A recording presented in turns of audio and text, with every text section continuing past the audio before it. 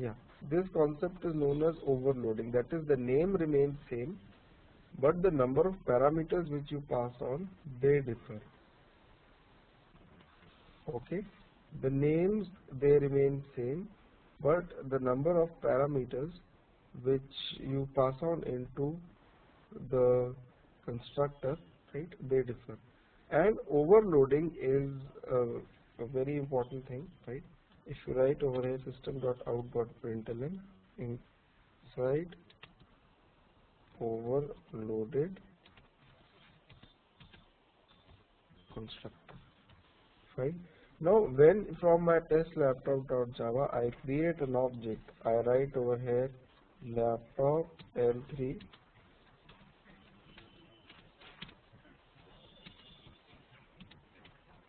equals to new laptop, right? You can pass over the model number and your serial number on the fly. That is, you can pass over, you can create the object as well as initialize all the properties by passing over these two things inside the constructor. Okay, and inside the constructor all I need to write is that this model number is equal to M, which is passed over in this constructor, and the serial number is equal to S.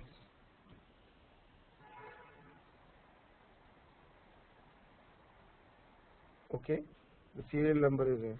So whenever I create the object, now the objects would be created on the fly, and their values would also be initialized. Okay, all the properties of the objects would also be initialized. I won't have to write separate lines to initialize every object. Okay, so what I told you was there are constructors. Constructors, they help you to initialize the objects. Okay, you can overload the constructors. Maybe I can make one more overloaded constructor over here if I want. I can write over here public laptop,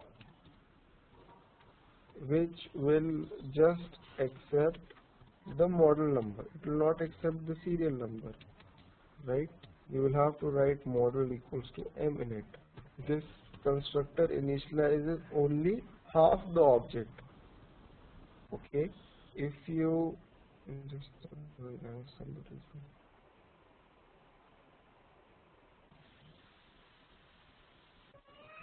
okay, if you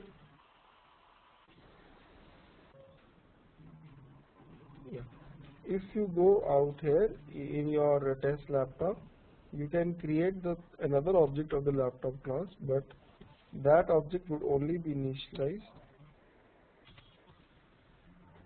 to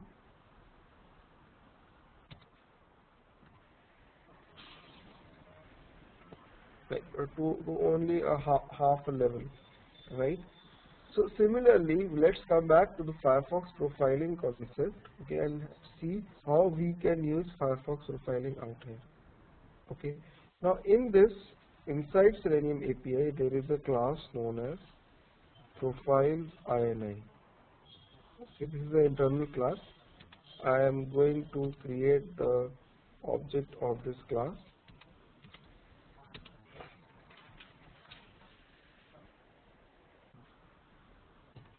You import this class. Now this profile INI class, it represents all the Firefox profiles of a machine. In your machine, if I have created 10-15 Firefox profiles, right now only 2, right? But if I create more, then all the profiles which are there in my machine, it represents those profiles. If I create the object of this class, then what happens is that all those profiles are loaded in this object automatically behind the scenes. Selenium does this. Profiles INI class does this. This is an internal class inside API, just like Firefox does. And you need to write all profiles dot. There is a function called get profile. Get the profile called, Selenium, right? So this is the profile, right, which I created.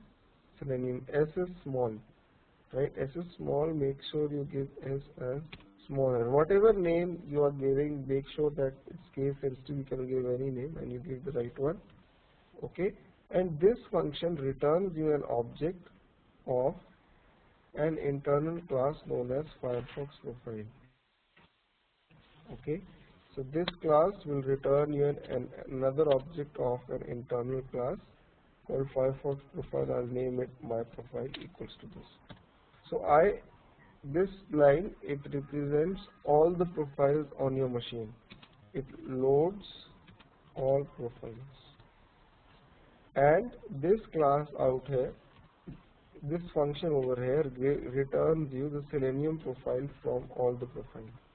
And if you look at Firefox profile class in the documentation, hold on, I'll open Google.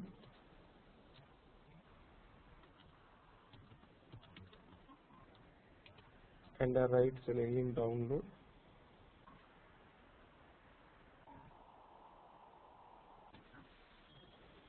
And I go to the Java docs out here. And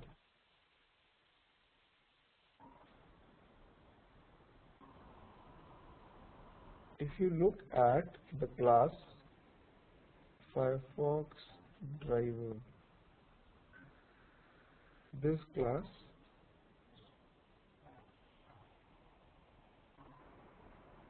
then this class has got constructors. So you look at constructor summary. These are all the overloaded constructors we have for Firefox driver. This is the one which we just used. Okay, we normally use. Now there is another Firefox driver constructor which accepts the profile of Firefox which you want to open. The last one. Okay. So out here I have the profile object from Firefox profile. So you just need to pass that profile inside the constructor. That's it. So when you run this now, a Selenium Firefox profile from your local machine will be opening up. You see that this profile opens up and you have got Firebug in it, right?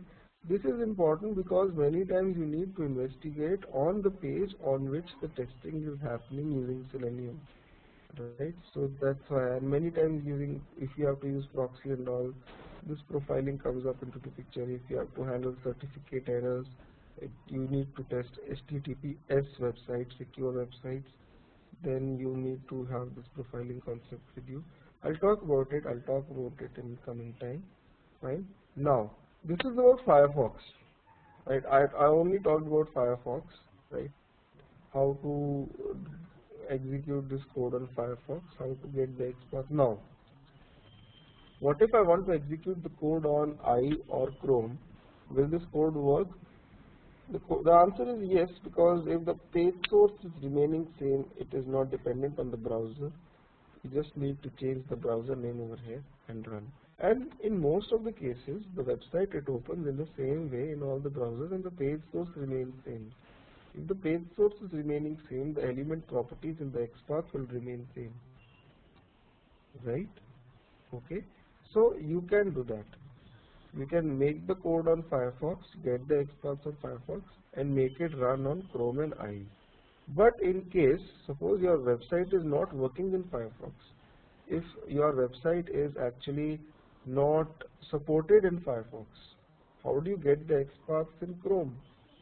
Suppose I open up Chrome and on Chrome I go to the site in.rediff.com. Okay. Now in Chrome I told you, right, you can right click on the element and go to inspect element. This is the particular element, this one. Okay. If you right click on it, you will get the option copy XPath. So you can get the XPath from Chrome as well by first moving over to the element, for example FDI in retail. I right click on it, inspect element, and if you right click on it, and you can copy the XPath like this. Okay, you can copy the XPath, and if you look at the XPath, you will get an XPath like this. Instead of double quotes, the only thing is you need to put single quotes. That's it. This is how you do it in Chrome. Fine. Now, what about in IE? In IE, you have to go to the page source and calculate it manually. There is no tool in IE which will tell you the XPath. Okay. In Chrome you can get, in Mozilla you can get, but in IE you will not get any tool which gives you the XPath.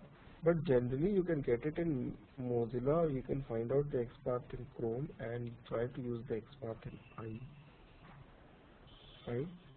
So that's how you use it. That's what the concept of Firefox profiling is. That's what constructors are. So we saw all these things today, right? And I'll stop here because the next topic which I'm going to take, how to manage test cases, and like if I have to go to a page, validate something, do the validations and all, make the reports and all using a TestNg or Junit framework, I want to tell you about that. I don't have enough time to start that topic now because that requires a lot of time. So we'll meet again. Tomorrow is Saturday in India, Friday in US. Tomorrow also I am keeping the class because in between I kept one day off. So tomorrow is the last trial class, right? In case you have made up your mind to join the training, you can go to my site qtpselenium.com and there is a contact trainer section out here. There is a contact trainer section. You can send me a message, okay, that I am interested, and just send your email ID. I'll get back to you. Email ID, contact number, and other. Okay, right?